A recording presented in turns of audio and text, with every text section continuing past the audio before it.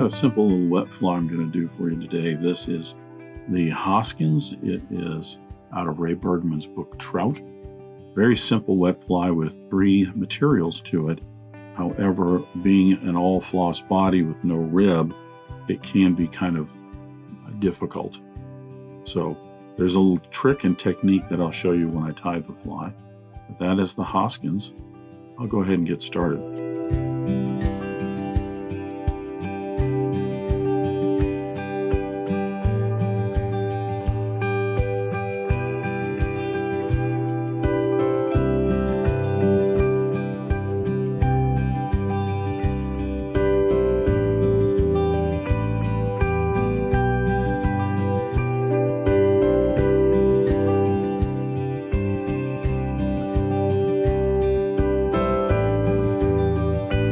Start the Hoskins with my hook and the vise. This is a Mustad 3399 in a size 6.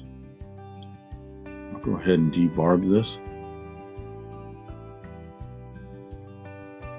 I've mentioned in a number of videos that these wet flies usually are tied on a smaller size hook, usually say 10s and 12s.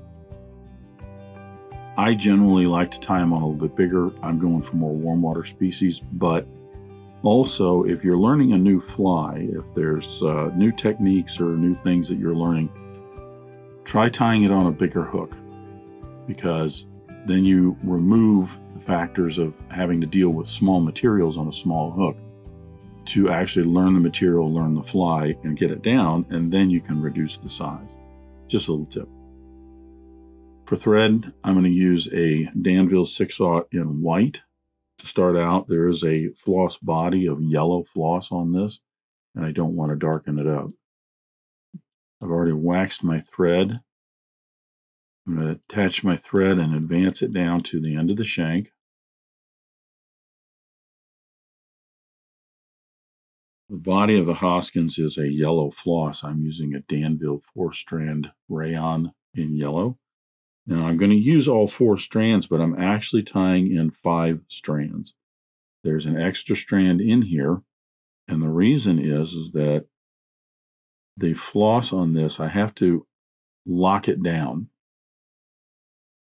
And what I mean by that is, if you look in some of the other videos I've done on these wet flies where they have a tip or a tag of floss in the back, you leave one strand out as kind of a security measure.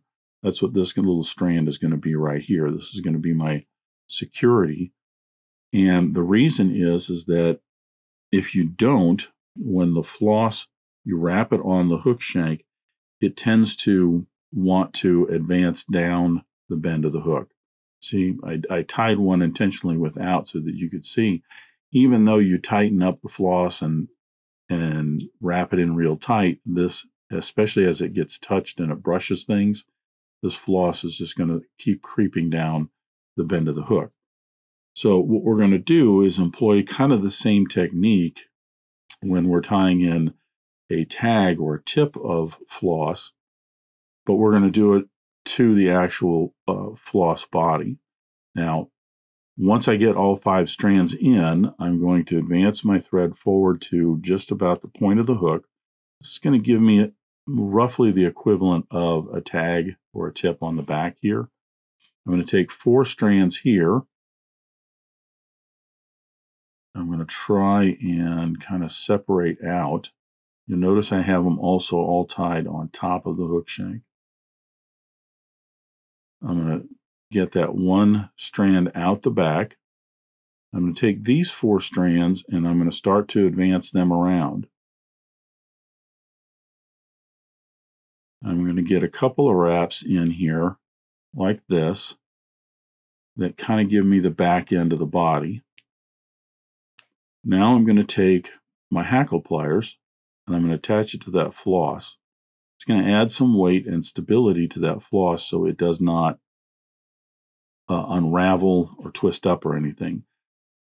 The toughest part about this procedure is keeping your bobbin and the floss from intertwining and wrapping around each other. Then take that one remaining strand of floss, and I'm going to wrap it over the top, and I'm going to get one nice securing wrap on that around the top, and another to secure that in, and then I'll clip away the excess, and now I can advance my thread up the body just like I normally would, collecting all of that floss to the hook shank so it's nice and smooth for the rest of the body. Now I can come back to my floss. Sometimes I'll back this off just half a wrap to try and make certain if it's spread out at all, I get it all collected back together. And now I will simply advance the floss all the way up the body.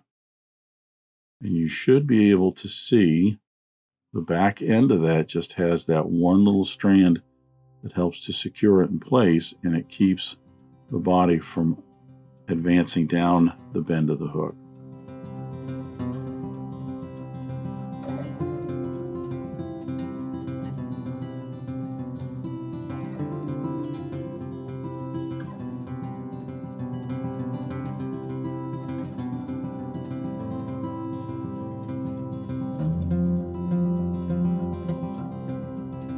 Now I'm going to change over to my black thread. I'm using a Danville 6/0 in black to finish the fly off.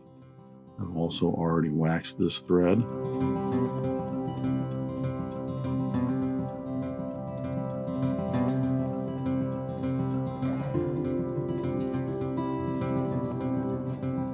As I said, this fly is pretty straightforward. 3 materials: the body, wing, and a collared hackle. That floss back here at the back is probably about the only thing that's kind of, I don't want to say intricate, but just a little tricky. But it's an interesting technique to employ.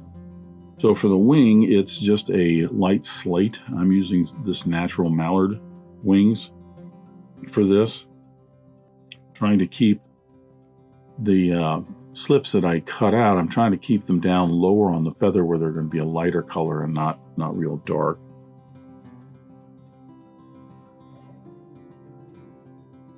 I get my 2 slips together, getting the tips all evened up, and then I'll check the width of the body. These are just a hair wide.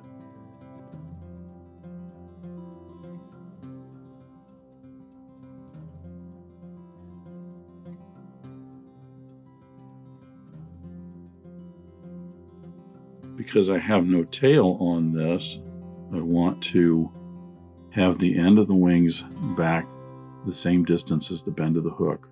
You could go a little bit more if you want, but generally, if I had a tail, say the tail would be from back here to about here. Halfway down the tail would be right at the bend of the hook. So I'm keeping them about the same length as any other matched wings on a wet fly.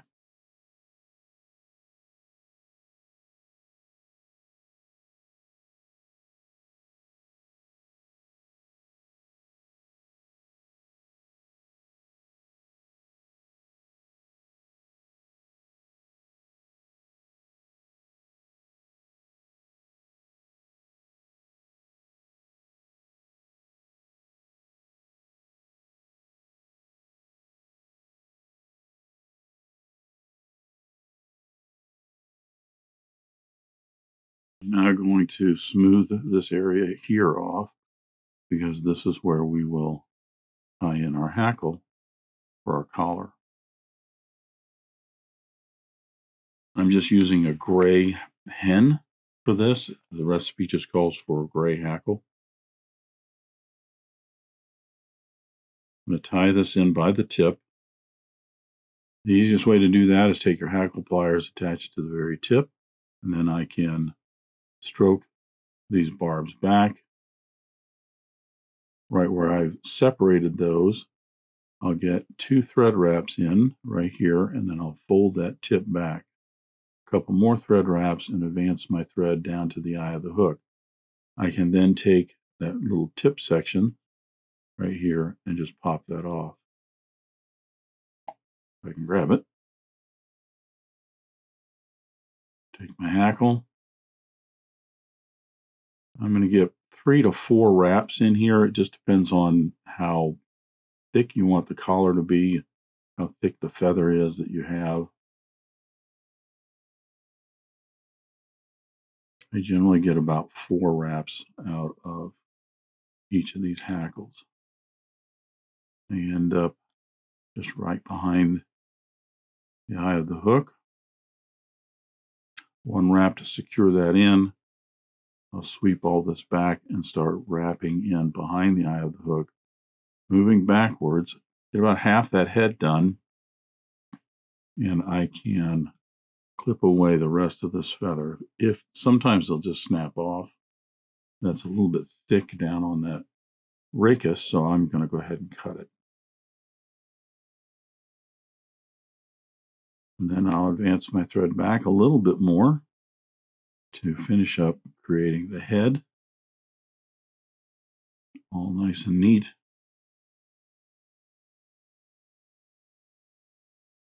Flatten my thread, and I'll put in my whip finish, some head cement, and a little bit of black lacquer on this to brighten up the head a little bit.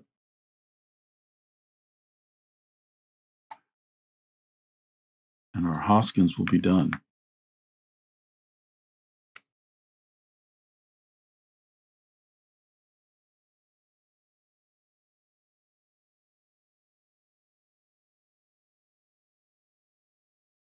My wings separated a little bit down there. Keep in mind when you're fishing this wing is not going to be looking this good, and it's not going to stay together that well. You don't want it to. You want it to kind of flow in the water and move around.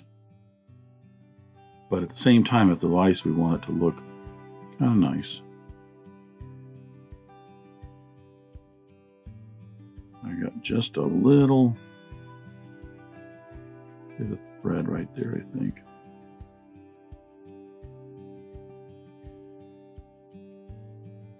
A little head cement on both sides there. And that will secure the head on the fly, and then I'll get some black lacquer on this in just a minute to finish it up.